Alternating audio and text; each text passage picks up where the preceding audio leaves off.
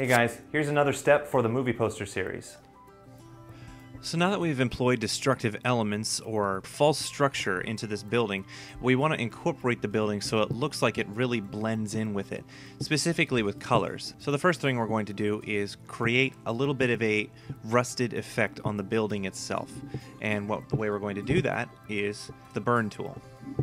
The burn tool is really effective for creating dark shadows, and in this case, with the building, it'll create a wonderful rusted old type look effect. It'll also create a type of burn effect. But we don't want to use this brush. We want to use something that would be a little better. So we're going to go with Spatter, and 24 pixels is fine. Midtones, as far as the range goes, we want to focus on midtones, and we'll make the exposure 75%. So make sure that your city layer is selected and just start coloring it in. And it's very subtle, at least at first, but the more you do it, the more you'll start to see it. And if you go layer over layer, then you start to really notice the difference. Try and be as chaotic as possible about it, and usually a stylus pen tool is the best way to go.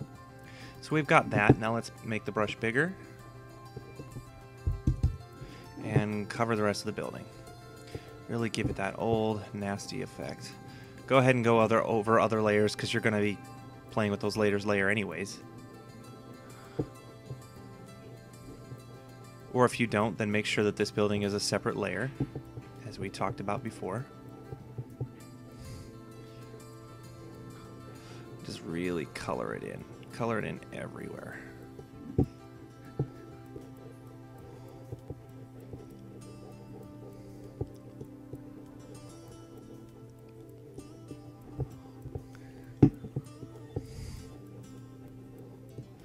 There, now it looks old and dilapidated. So we went from this to this. Much better effect. And when we get it behind our background in our poster, it's going to really fit in. It's going to fit in really, really well.